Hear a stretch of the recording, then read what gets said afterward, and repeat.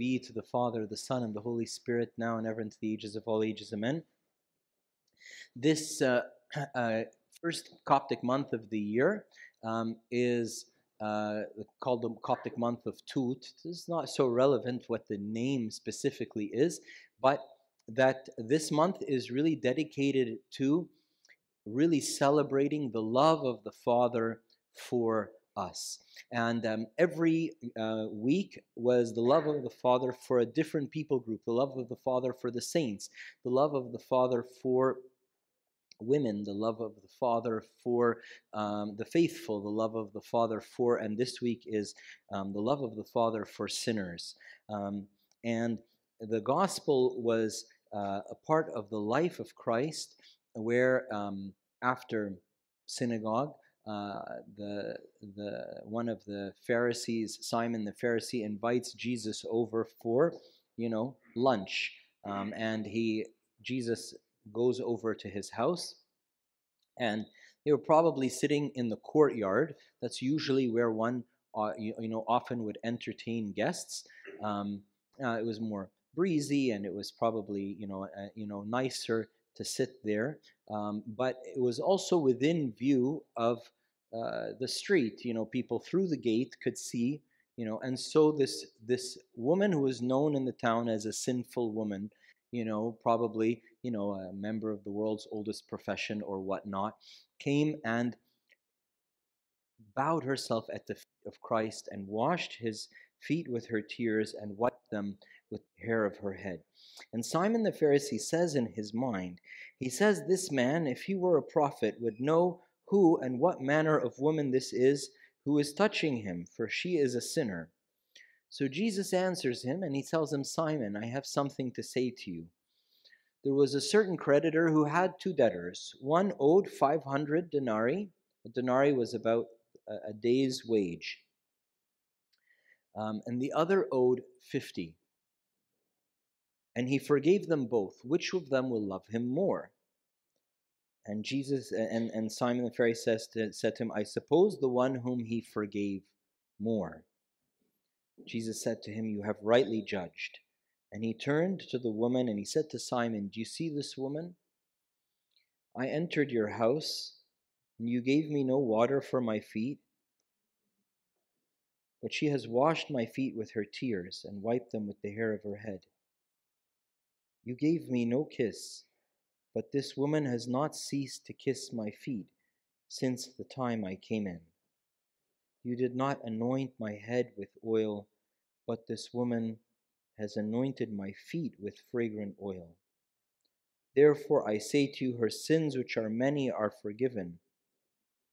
Why? Because she did all of these things? Well, she did all of these things for the same reason that she is forgiven, because she loved much. But to whom little is forgiven, the same loves little. Then he said to her, "Your sins are forgiven." And those who sat at the table with him began to say to themselves, "Who is this who even forgives sins?" Then he said to the woman, "Your faith has saved you. Go in peace. Glory be to God forever and ever. Amen." What gave this woman the confidence to enter the house of this person who was a very strict law abider, a very strict rule follower? In our household, the five of us, some of us are more rule followers than others, and the non-rule followers, we kind of like irritate the rule followers in our household because they really follow the rules. And then some of us, me, my youngest, and so on, we're a little bit more kind of, approximate, what ought to be done, and that obviously drives the others nuts, right? Well, here's a real rule follower. Simon the Pharisee was a real rule follower. And this woman, who by no means fits the mold, I mean, in no way, shape, or form, she's a woman, first of all. In Jewish society of the time, you were more respected as a Gentile man, than you were as a Jewish woman. We won't go into that, but needless to say, she was, clearly identified and known in society as a sinner. She was interrupting or joining this, private meeting to which she was not, clearly she was not invited. She had every reason to say, I ought not to go. But what made her go anyways? Something must have made her go anyways. And what the church is kind of telling us, what the church is kind of indicating to us, is that what it is the love of God. It's the love of God that attracts us to Him. The fear of punishment repels us from where maybe we ought not to be, sure. The desire for reward can draw us to God to a certain degree. The desire for reward can draw us to God to a certain degree. But there's something that can consistently draw us into Him, and that's the love of God.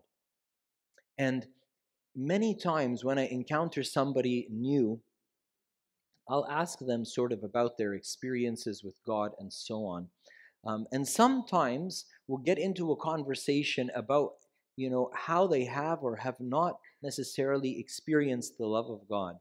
And no matter where this person is at in their life currently, no matter how close or far, far, far away from God they are in that place currently, their eyes will light up with a new fire, with a new brightness, like a radiance will explode in their eyes when they start to tell me the story about the time they encountered the love of God themselves. And so this personal encounter with the love of God draws us in.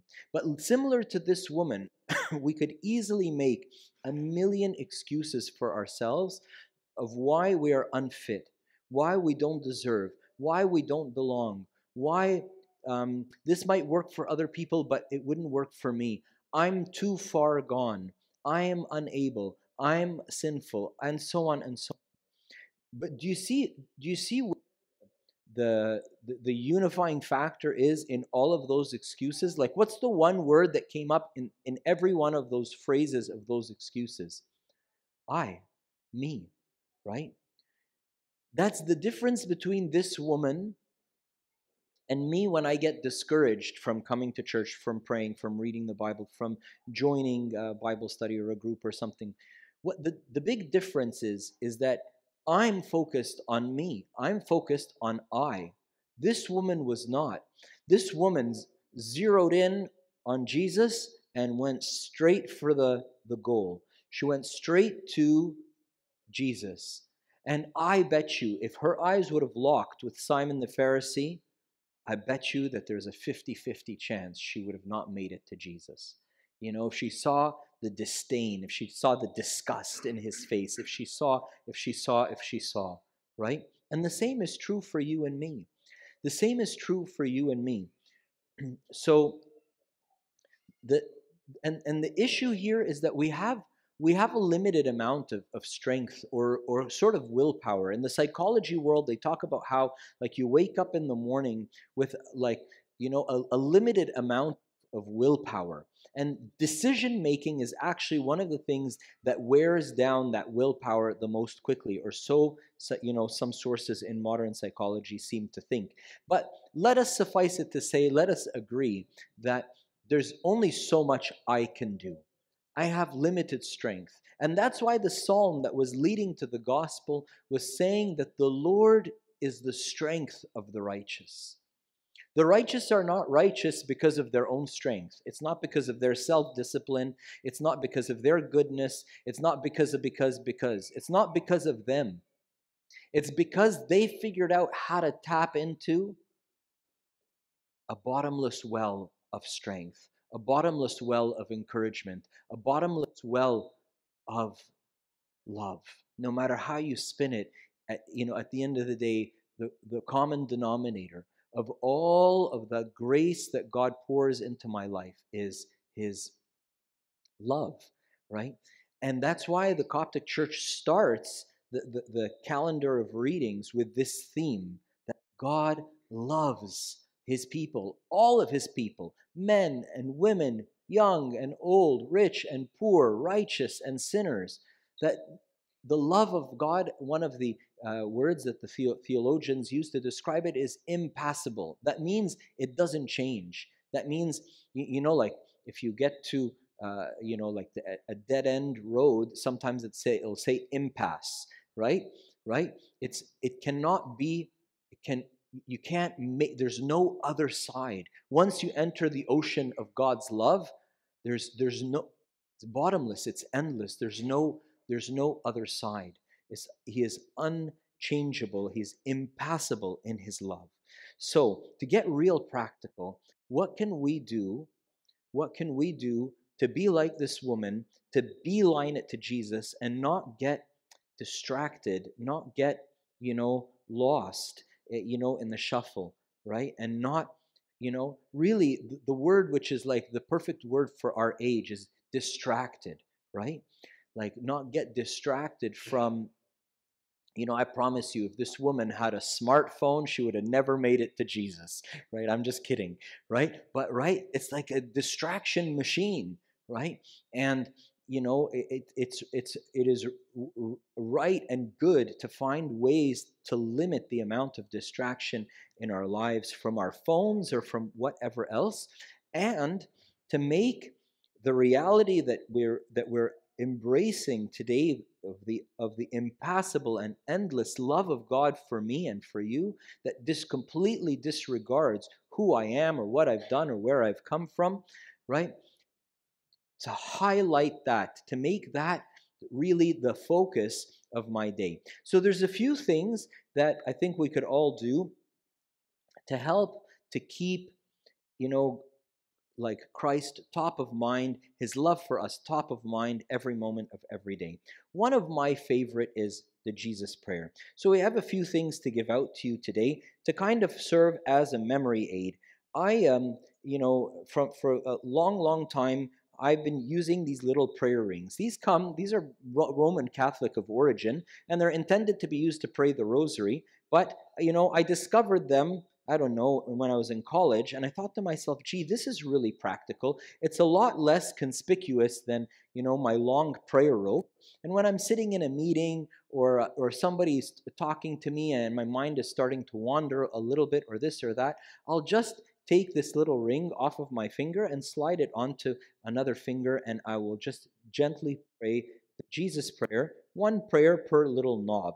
And so we'll ask one of the deacons to come around and pass that out. And maybe some of you are kind of asking, well, what is the Jesus prayer and how would I go about praying that? And how can you do that in the middle of a meeting or in the middle of something else? So maybe we'll ask one of the servants also to pass these out as well. These were printed for you. There in the churches, some in the back, and there's some here in the front as well as the prayer ropes that you see hanging on the side pews, are there for praying the Jesus prayer. The Jesus prayer is a very, very simple prayer on the cover of the pamphlet here, and it just says, Lord Jesus Christ, Son of God, have mercy on me, a sinner. And it's a simple prayer that can be repeated, tens, hundreds, thousands of times a day. The monks and nuns in the Eastern Orthodox Church will count their prayers, and they'll receive a prescription to pray so many thousand, repetitions of the Jesus prayer. And so oftentimes, in the middle of my day, while I'm waiting for this or I'm waiting for that or whatnot, I will pray the Jesus prayer. But then there's another way of praying the Jesus prayer. It's kind of like the on-the-go way. It's oftentimes called the informal prayer of the Jesus prayer. There's something else which is really beautiful. If you take your little prayer ring, and you just sit in your room quietly when there's nothing else going on, and you find yourself a comfortable position, try to come to stillness somehow, to bring your environment to stillness. Maybe I like to dim the lights or even turn the lights off because I don't need to see anything. Sit in a comfortable position or stand if you prefer, whatever is going to be comfortable for you. Take a few deep breaths in and then just repeat the prayer slowly and quietly.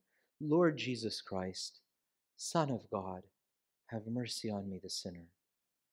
Lord Jesus Christ, Son of God, have mercy on me, the sinner. Lord Jesus Christ, Son of God, have mercy on me, the sinner. And I'll do that for 5 minutes, just 5 minutes. You could do it twice a day, maybe once in the morning, once at night, just 5 minutes.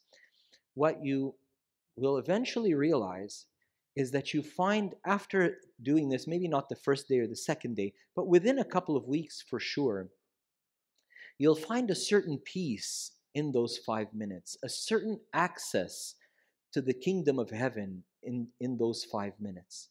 You'll find like you found a door to the kingdom that you can enter into. And then, to your chagrin, or mine anyways, you will go into life, into the busyness and the fret of life and the emails and the pressures and this and that and all these things that need to get done.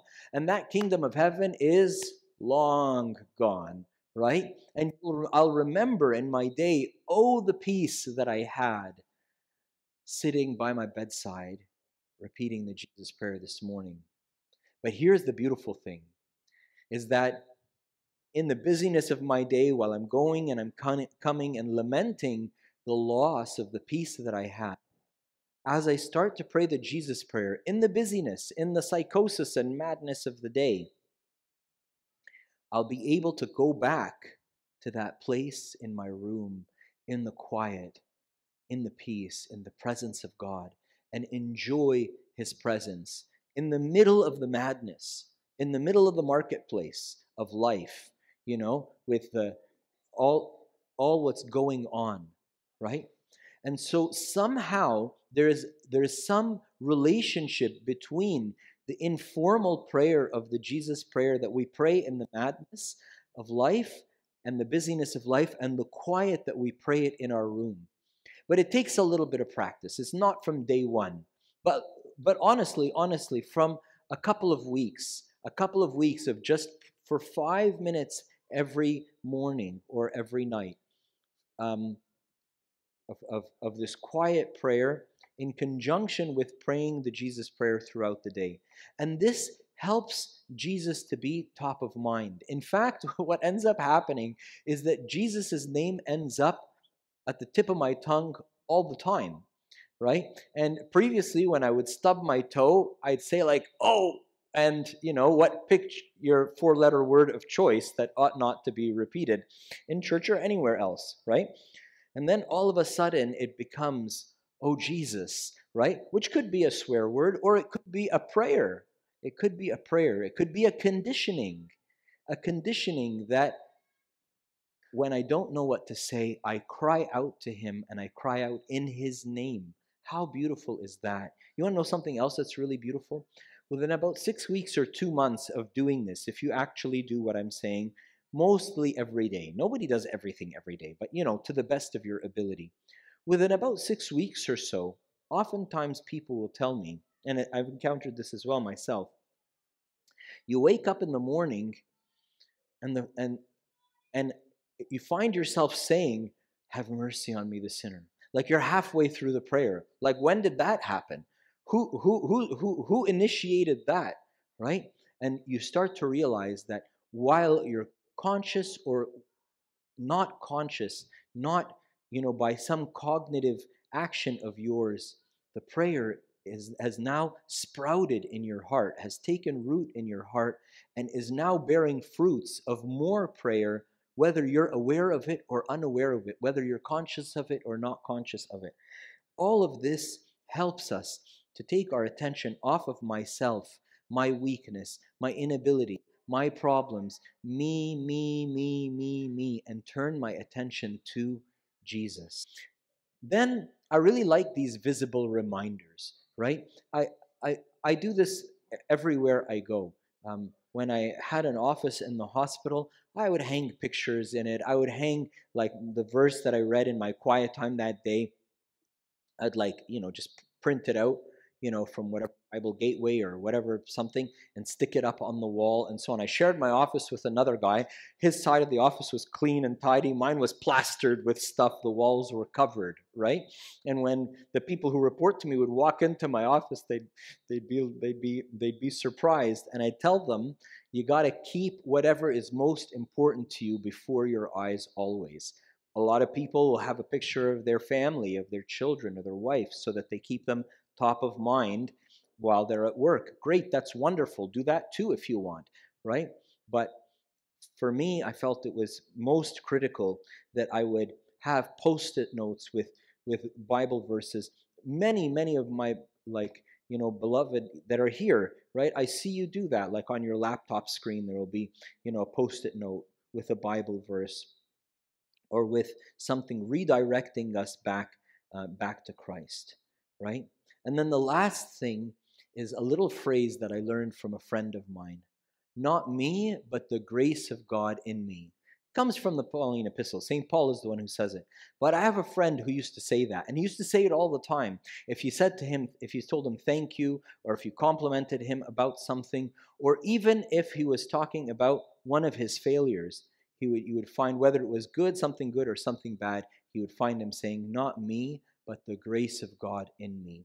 And so if we can find gentle, simple, effective, small, repetitive ways of redirecting our eyes towards Christ, we can be like this woman who finds her strength in God to run to Christ and pour herself out over him. Her tears, her hair, her fragrant oil, she gives it all to Christ, and Christ honors her because she loved much. May you and I go and do the same. Glory be to God forever and ever.